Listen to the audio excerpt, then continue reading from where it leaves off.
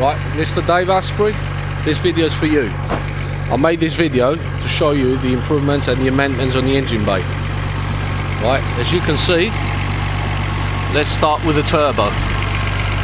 The turbo drain is converted to anodized A&N fitting, air-equipped stainless steel pipe and a K27 made, custom made flange. So that's sorted. All the way to the block is the same mounting anodized air-equipped ends at the bottom. I've changed the damp pipe and the mounting bolts into bolts from studs, obviously, because if you have studs it's impossible to remove the damp pipe in case you need to remove it. So the damp pipe is bolted onto the turbo with stainless steel 10mm bolts. Then the leads. As you can see, the leads are 8mm silicon carbon pit. They're all insulated, triple aluminium folding. I made the plate to hold the seal. Number 1 and 2 spark plug leads, they coated as well. Made the turbo flange, goes all the way to the bottom.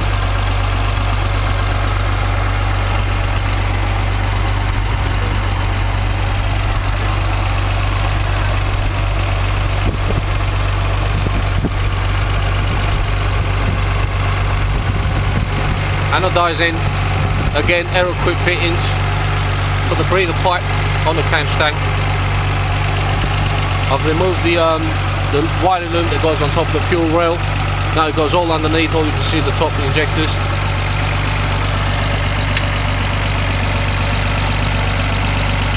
The lambda sensor pit. Lambda bolt on top of it. The oil pressure gauge wire goes underneath the manifold.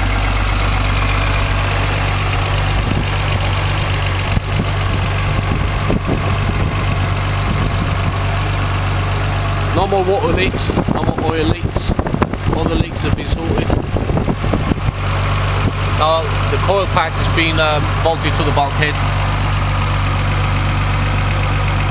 Extended the coil pack supply wires.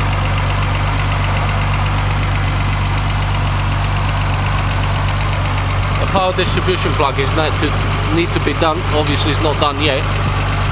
That's the next on the agenda.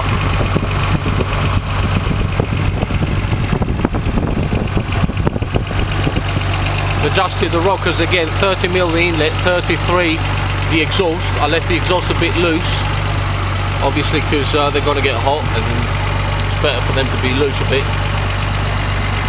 I've insulated the inner valance. I've insulated the screamer pipe and the bypass pipe.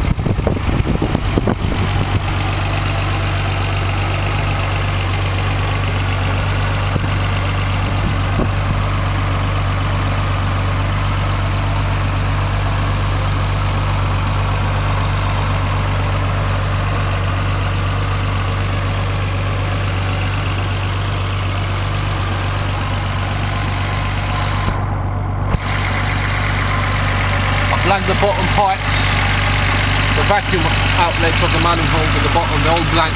Now I'm taking the vacuum from the top nipples I've made, the extra nipples. Looks much nicer nicker now. Those go underneath, the crank sensor goes underneath, the lambda sensor goes underneath, and the map sensor goes underneath. You can see it's right at the bottom where the manifold supports to the block.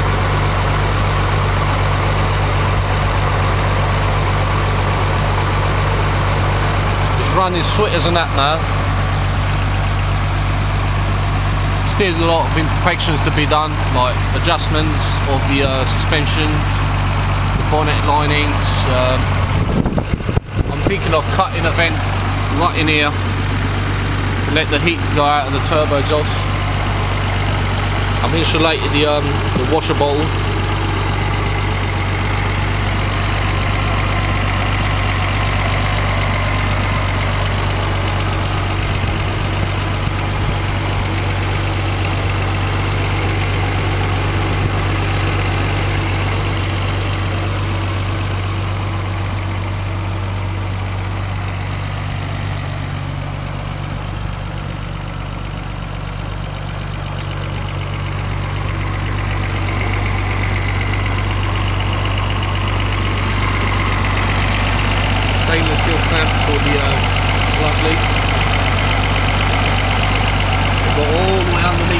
manifold.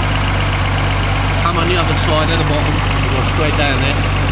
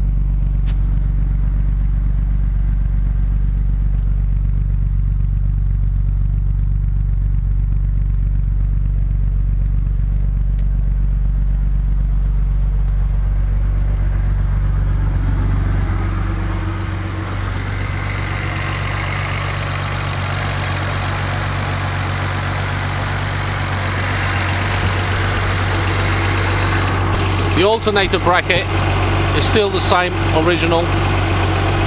Had no luck with the bushes, but I still have to change the bracket, go to the E34 setup. But that at the later stage, obviously wanted to get it run and get it all tested now. You can see our blanket pipe that comes out of the centre of the manifold. Or a blanket plug inside the pipe. Shorten the accelerator cable, make it nice and neat. Still no luck with it, still halfway. But then again, something else to sort out in the future.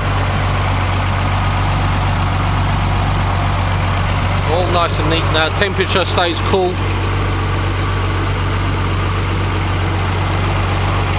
Normal operating temperature, no pressure.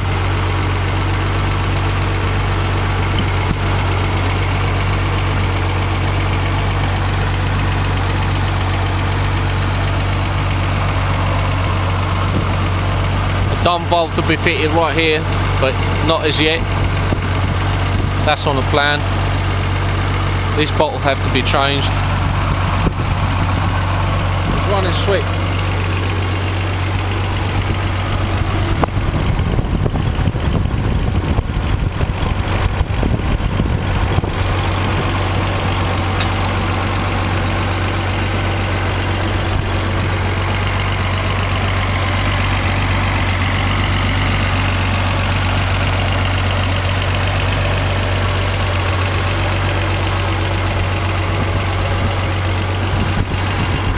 Right, that's it for now. I'll speak to you later.